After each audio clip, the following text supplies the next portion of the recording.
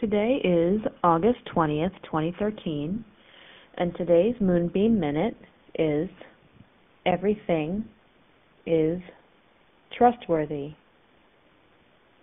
What does it mean when I say everything is trustworthy?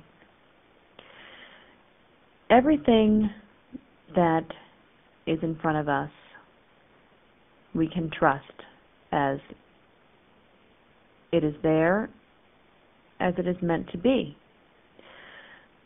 Sometimes our mind or our ego wants to look at something, in fact everything, and put a judgment on it.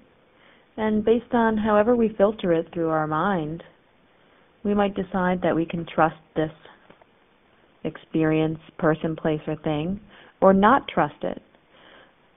But I'm suggesting that everything is trustworthy.